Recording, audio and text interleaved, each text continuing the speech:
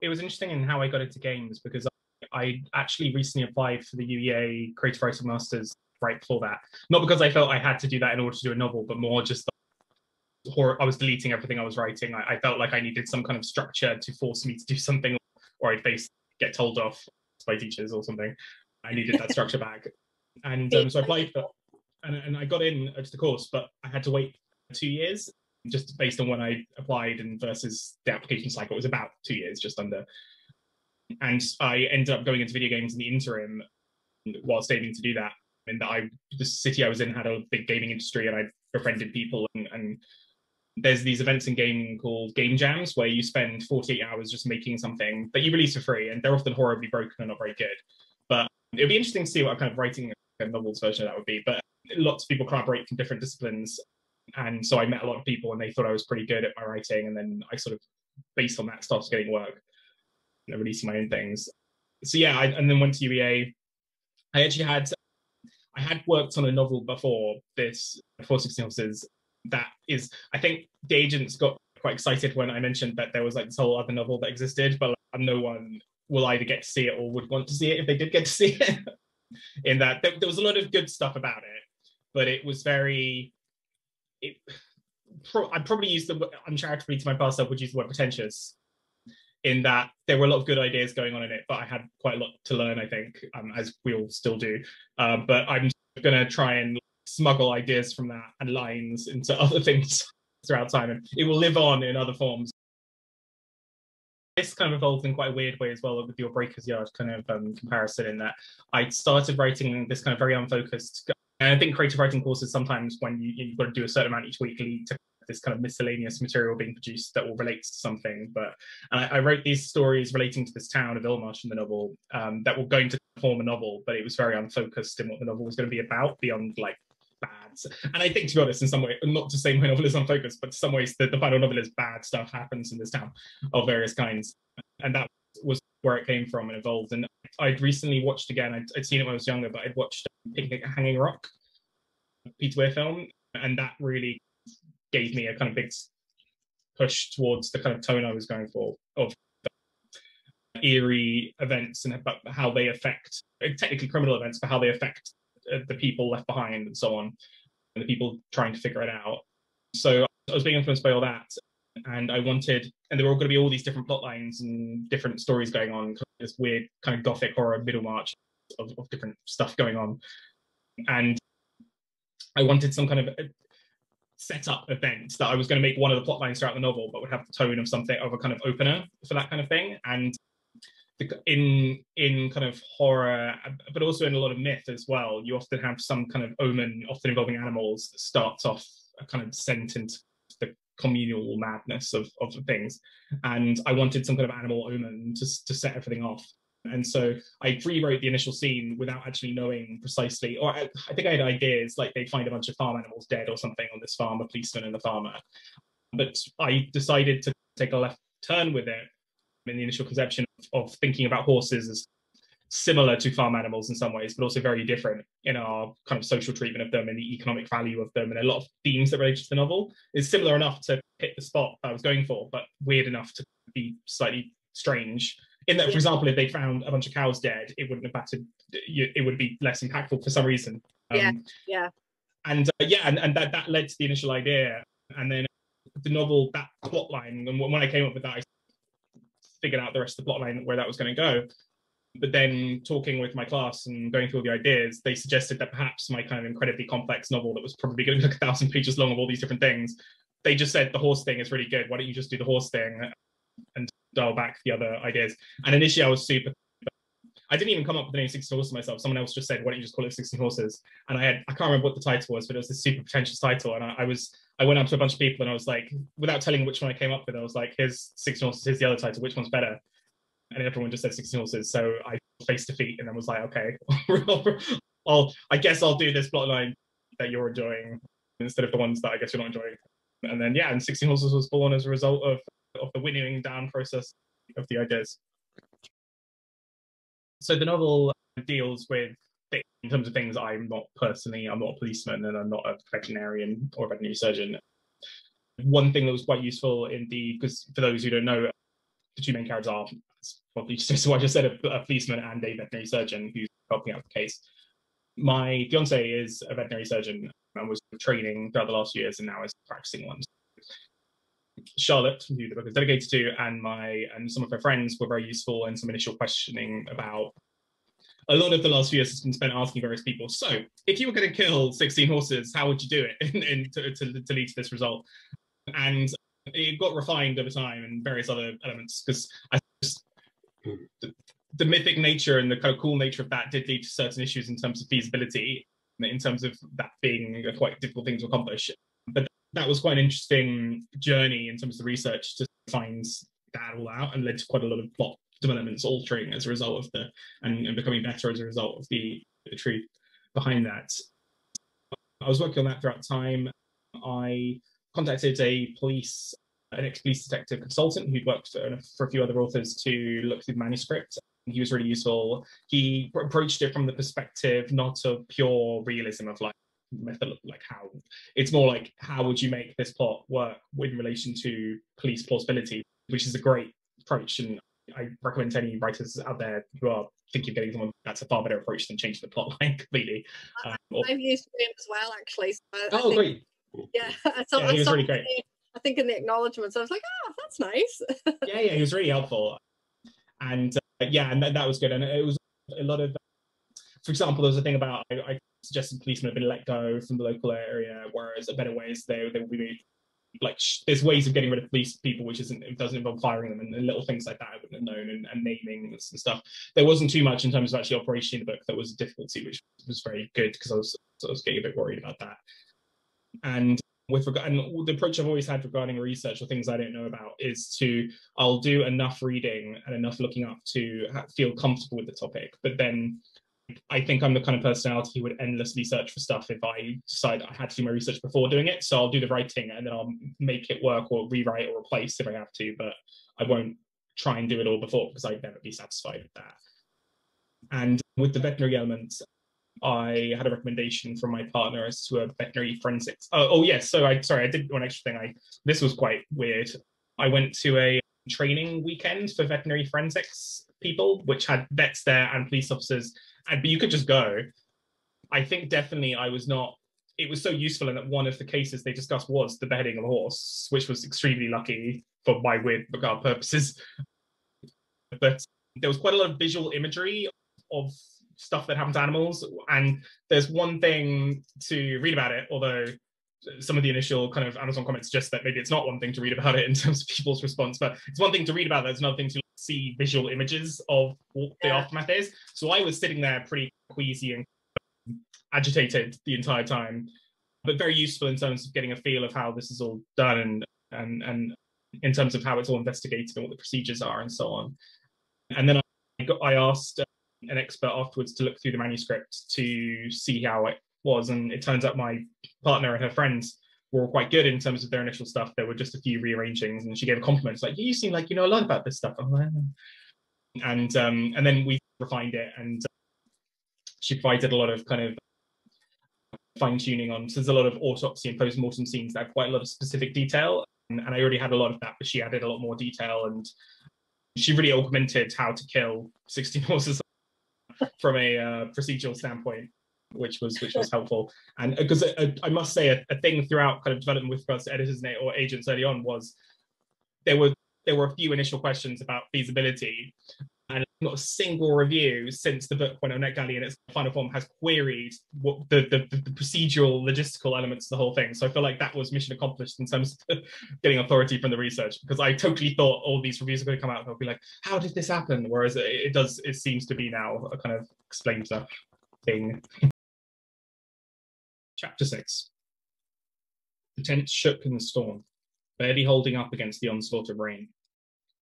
Already water leaked into them, coalescing near the head of a young mare, a chestnut-coloured horse who had been called Sally. She had been our owner's best friend. It was hard to see any of this. There were no street lights, not this far from town. If you stood in those fields that night, you would not have been able to see anyone, even if they were standing right next to you, even if they were looking right at you. You wouldn't see their grey hooded gas mask. You wouldn't see their tight rubber gloves. It's a beautiful thing to be seen. Stars dead for millennia kept faith. They walked out into the night. I was really worried it was way too on the nose, calling a place Ilmarsh. That's an evil town or something would be the name. But I did a look looking into it. I noticed a lot of places in the UK do begin with ill, and then some first places end with marsh. So it's a combination name. It's not an inappropriate. A place could be called that. So I was happy with that. And yeah, in terms of there was a review from Publishers Weekly recently that talked about, and it was one of those nice reviews that kind of gets various bits you're going for, and because sometimes there are nice things, there are reviews that like things or don't like things, but then there's reviews that specifically state some kind of cool thing that makes you sound cool, but you're like, oh, I did mean to do that, which is a nice coincidence rather than something you didn't actually intend to do that people give you credit for. But it talked about the novel being about the poisoning of a place, or about and its people, but in like a lot of different ways, and which is true. Without giving too much away, on various levels, that's quite true. And throughout time rather than in a particular moment. The novel, I wanted a big sense of history to Ilmarsh, and actually they were originally in an earlier draft. There was this kind of middle draft between various drafts that maybe some other authors do, which was, it didn't go off on one, so to speak, but it did have a lot of kind of chapters that I think were described by someone as almost like they were good, but they were like short stories or related kind of spin-off short stories almost, relating to the place and characters, which I think I might, one or two of them I actually feel like I should have left in, actually, in retrospect, the more I'm thinking about it, especially for tonal variation. Like there's this character in the book called Louise Elton who helps run these stables, and there was a whole chapter of her. There's a hint in the town that what happens to it after certain events transpire and what's happened to horses goes more widely, that they almost merchandise it, in that it was supposed to be an old tourist town. And there's this whole chapter where she's pretty much like staring at some horse cupcakes in a shop, and then goes and buys them, and then there's some interactions with other people there, and it goes on quite well. But I thought it was quite good, actually, respect like horse cupcake thing. But yeah, there was slightly just gone off on a tangent here, actually. Even like the draft I was writing, I can't entirely remember why I started talking about this elephant, I have to admit. Give me a second. So what was the original question again? Sorry, I'll find it again in a second. The setting and oh yeah. Sorry. So there were various chapters that were going to go into the history of the town as far back as there was, and I think there are some references to it in there still about the fact it was bombed in World War II, the economic history, in fact Norse pottery is found, but there were going to be some chapters that were actually like brief, like the one I just read, but were all going to be set in those time periods, getting closer and closer to the present, and some elements like survived as well. So there's a reference to this thing called a dancing plague, which one of the characters analyzes because they find the phrase in a note. And it was this amazing thing I found, which never really happened in the UK, but across Europe and various other places, there were these epidemics throughout the kind of, from about 1000 AD to about a couple of hundred years ago, where people just mass start dancing spontaneously. And we start one or two people, and there'd be loads of people dancing uncontrollably. And there were so many of these things occurred that they started trying to prescribe medicines for it. And one idea was to try and get music. They actually got musicians in to try and play to the crowd to get them to dance to the music, and then like slow them down with the music was an idea, which I thought was amazing. It didn't really work. Various people in each of these instances either collapsed or died, essentially, because they were just dancing non-stop for days. But I was going to have a fictional one had occurred a few hundred years ago in this town, for example. And so I was wrapping up a lot of almost like a pick and mix of weird historical incidents that were all real, but were going to contribute to this kind of place in the present. And so a lot of the sedimentary layers of that survive in the novel, and that there are allusions or references to it, which I feel like makes the place feel lived in. And some people have asked, oh, is that a real place, or think it's a real place? And a lot of them have ascribed particular county locations in the UK, like various people like, oh, is it East Anglia? Various people think it's somewhere to the north. But I feel like that's a good sign in terms of people are registering it as if it has some kind of reality to it. And then similarly, I visited various locations to try and get a sense of that. So my parents, these are all nice places. None of them are like, gosh, it's horrible made up place. But my parents lived near Broadstairs, Ramsgate kind of area. And so visiting there, they've got a seaside location, and there's a lot of kind of walks along the beach, which are quite empty. So sitting there, you get with hardly any people around, you can get like a really good feel of everything. And in particular, during the UEA course, Great Yarmouth is very near Norwich, and I visited there a few times off season on very rainy, grey days. First time by accident. It's really interesting going to a tourist town when no one's there. It's a terrible day and it's not designed for it, and that you get a lot of feelings that you wouldn't get if it was a nice tourist day. And you can imagine a town that's always like that and draw from that. And especially the image in the book of all the arcades with all their lights on, like a huge rows, is true of Great Yarmouth. And I did slightly steal one thing in the book from someone, in that I was going on and on about how it doesn't make any sense. Why are all the arcades open when no one's inside them? And as I'm not saying that this is true legally about that. This is just what someone else said. And so in my fictional town, it's true. This is not a statement about the real life arcades. But someone said, oh, it could just be money laundering, which I decided to just steal. As I said, I'm sure that's not the case in real life for these arcades, but I was like, oh, that's actually a good explanation for a kind of fictional town. So there's a kind of hint that all is not economically well. And there were a lot of avenues I could have explored with that I didn't in the end. But hopefully makes it feel real, and that it feels almost like I could have, or I did in an alternate draft, and it's cut. The cutting is visible. So.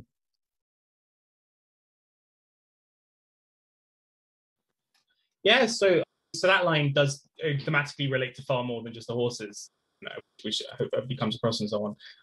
So what happens right prior to that is the essential conceit of the novel is I'm treating a crime against animals as if it's like a crime against humans, in that the police are investigating it, which often doesn't really happen, to be honest. And the farmer, I think, has referred to what happened to the horses as if it's a murder. And then Alec, the main policeman, responds it's essentially property damage. So it's not even like a crime against, in terms of how the law technically treats it. There is a kind of cruelty against animals, but even then, for cruelty to be proven, you have to. You can say that certain animals died without necessarily there being cruelty to them, and cruelty is what matters under the law for kind of worse punishments, as opposed to just you're killing property. And so to take someone's dog or cat, as is happening a lot at the moment, is essentially theft. Something in between human abduction and theft. It's just theft. And so we treat a lot of animals legally as if they're objects or possessions. And the line, you can decide in that context, you can do anything if you decide something isn't human, is something that's not even untrue, in that they're not human. But with various animals, in a way that's a bit weird, we attribute different degrees of what I guess humanness to them, in that dogs and cats are treated far more socially, as if they're in our human kind of Venn diagram of things we consider to have feelings, than, for example, lambs or sheep, which, although sheep will, if you walk near them, they'll probably just run away. If they're in any way tamed or raised around humans, the behavior of lambs and young sheep is not that different to some pet animals. We just don't act like they are because it's weird to, it's uncomfortable for a lot of different reasons. Yeah. To treat that way. And so there's a lot there about that, but it also extends to people's treatment of each other in the story on a kind of literal level, with some kind of, because it's not too much for hints at this quite strongly in the blurb, if not saying it outright, in that it starts as just being about animals but goes on to involve humans, what's going on, and has already involved humans for a while, but becomes clear that it's not just about animals. And so the treatment by certain characters, mysterious, of stuff is just not treating people as if they're proper people, but also to some extent people are socially treating, from outside this town, are treating this town as if they're not people, in terms of the economic treatment of them and othering, and the kind of importation of people from outside communities to fill up abandoned buildings and so on, which is a thing that happens in real life, and kind of economic marginalization of everyone involved. There's also a lot that relates in terms of this is more subtle, but there's a lot of the kind of intercharacter relationships that involve othering. So without spoiling the direction too much it goes, I was interested in having a main male and female lead, that kind of main, one detective's a man, one detective's a woman, and almost flirting with certain tropes that would normally have in a police procedural story, in terms of certain expected personality types you might think, or that even a question of, and I think someone very early on who read the manuscript said, oh, are they going to get together? Is it a will they, won't they thing? And I won't spoil the direction it goes, but I was very conscious of what reader expectations might be, purely based on, and I find myself doing this with TV shows as well. If you see two attractive people that are both leads, you wonder, for some reason, automatically based on the genre, like what will happen with them. And so the idea of family relationships and also romantic relationships, or kind of interpersonal relationships, gendered relationships, and so on, quite important to me in terms of, and there's a very early question in the novel about where the main character, Alec, it's designed to partly show that he's not the kind of average character you'd have in this role, where he asks, do people even like me? And he's very concerned about people's opinion of him. He's very neurotic. And his neurosis comes clear as the novel goes on to quite a large extent. But there's a certain gendered quality, to be honest, to Alec's view on the world. And that initial quote doesn't entirely just apply to the horses. In Alec's perspective, it also applies to the people he interacts with. And he would never think of himself as othering or treating people as less than full people in his mind. But a lot of stuff about his life that comes with the story, and it's quite important. Alec's history is quite important to his character arc in particular. Is links into that line in a way I obviously can't really go into more detail without spoiling it. But there was, yeah, I think humanness or humanity in that way is something the story is very concerned with. I've been very vague about it. Nothing's announced or anything, but I've reached a point in which I reached with 16 Horses, and I think a lot of authors reach the kind of 30 to 40,000 word juncture where everything slows to screeching halt after kind of various things with a new book. It's different in quite a lot of ways to 16 Horses. It has a character in common. So there's a character in this that's in that, though otherwise it's a separate story. It's slightly genre shift as well, and that the other one is 16 Horses is very much police procedural with a lot of twists to it. This is not so much a police book, but and has quite a different relationship with time as well. So it's a kind of not a dual timeline thing, but one of the half of the book is, and that cuts between, is in the present day, and the other book is in the past, which is quite fun to play around with, to do a different time period as well. So there's a lot of stuff I'm having fun with, and I did say to myself I wanted to make sure I didn't repeat myself with what I'd done in the previous book, but annoyingly, I think I lost anything I would have gained in terms of, oh, I know how to write a book now, this will be easy this time, whereas deciding to do different stuff is, okay, I've just lost all the information. I've just got to learn all this new stuff. And yeah, so I'm working on that, and I keep having ideas for other things that I've been tempted at various points to try and do instead, but as I've heard from other writers, to try and be suspicious of that impulse, especially at this juncture where I've suddenly slowed down in the middle. It's kind of, I imagine if I started one of the other things, I'd be tempted to I'd probably just slow down there and have all these kind of 30,000 words.